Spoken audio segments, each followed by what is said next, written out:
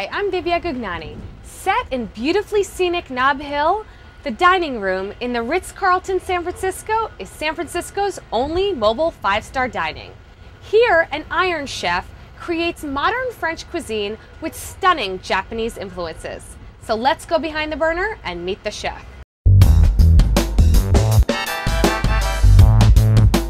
I'm here with Executive Chef Ron Siegel. I see tomatoes and basils and all those wonderful things that I enjoy in summer. We're gonna do king salmon with tomato gelée, toy box tomatoes, little basil seeds, and we'll make some basil oil too. So the first thing I would do to make this dish is I would start by making tomato water. And the beauty of tomato water is you're extracting all the flavor of the tomato, and but you're gonna have it be clear like it would be if it was water. And so what kind of tomatoes are these? These are just yellow tomatoes. What I recommend people do is use the juiciest ones possible.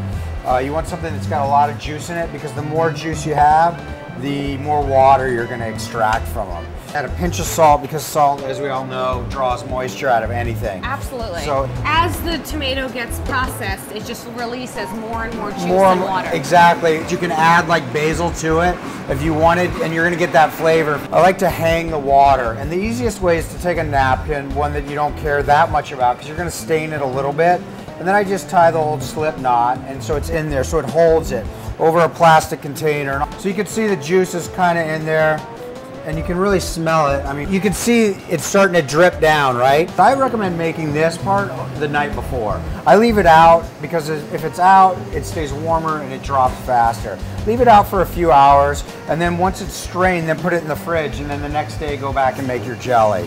What we can do real quick, because this takes a few minutes, is we can bloom these basil seeds. So these are just lemon basil seeds. You can get them at any specialty supermarket.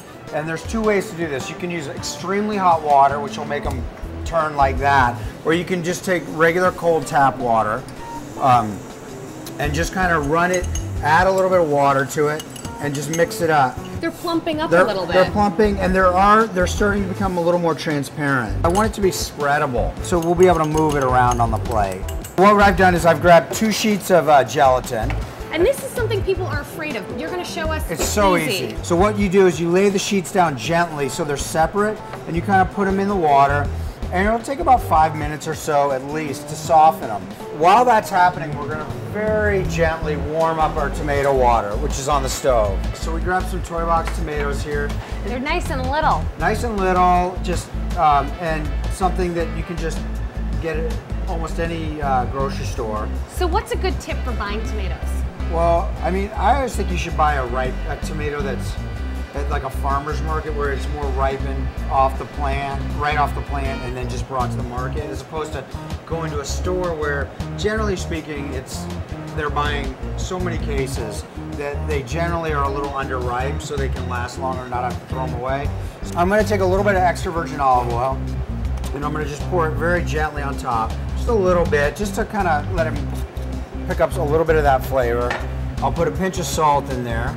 It's going to draw out the moisture. It'll draw out a little bit of moisture. And so what I like to do is I like to squeeze it out with my hands to get the excess water out of it.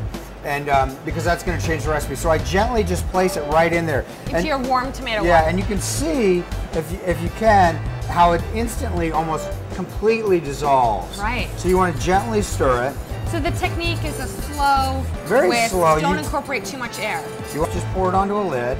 And what we'll do is we'll put it in our refrigerator. We've already picked about 2 bunches of basil. So I'm adding a little bit of salt.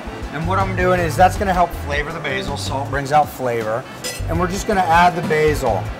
And it's mostly the leaves, not necessarily the stems. Yeah, you don't want the stems, just because it's going to be harder to puree. Plus, the leaf is where you're getting all this great color from. You can see the water came instantly back to a boil, and that's really what you want. You don't want it to simmer, because then you're kind of defeating the whole purpose. I'm just scooping that out, and then I just put it in a strainer. And the reason why I keep it in a strainer is because it's easier to get the basil out. Then I don't have to fight with the ice later. You never want to leave anything in ice water too long, because if you do, the flavor of that vegetable or herb or whatever is going to go. It's too watered down. Basically, what I'm going to do is I'm going to wring this out a little bit.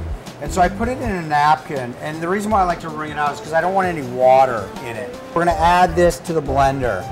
You want to add enough oil to make the blender spin, and other than that, the less oil you add, the greener your final product will be. So basically just kind of soften that up, and we're just gonna go ahead and pour this right into there. Just when you thought you didn't have anything to do with your newspaper rubber bands, you found something. Right. So we're seasoning our fish. We've lightly seasoned it with salt. Now we're gonna put pepper. Is that white pepper? That's white pepper. We're gonna put a little bit on both sides. So how do you pick your salmon? You want it to be firm and free of blemishes and just a nice piece. I prefer to use clarified butter when I'm cooking fish because I think the flavor's real good with fish. So basically I'm just gonna push it off to a lower heat. You always wanna flip away from yourself, right? Not towards yourself because you splatter hot oil. So that's the technique, flip away from yourself. So what we're gonna do is we're just gonna take this out now and we're gonna let it rest. So we're ready to plate. We're gonna take a little bit of basil here, and we're just gonna chop it up, just to put this down on the plate to hold the gelatin, to hold the tomato in place. I just cut it down like that, and then I take an offset palette knife, really small, and I just kind of slide it right underneath there. That looks very pretty. Yes. It's a great way to start. If it was me, I would just cut a square because a square is a lot easier to cut than a circle. Go back to our basil seeds, which have fully bloomed at this point. You're just gonna kind of lay this down on the plate, and it adds a nice little texture to the dish. We'll put the basil oil down real quick.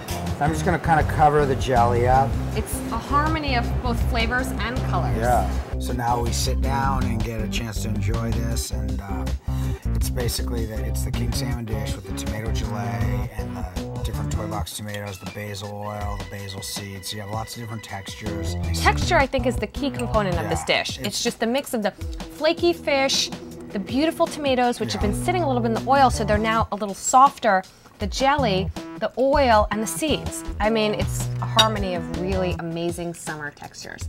Cheers. Thanks for having us. You're welcome. Stay tuned to Behind the Burner, where we give you the tips, tricks, and techniques that are lighting the culinary world on fire. For the recipe, Q&A, photos, and more, visit behindtheburner.com.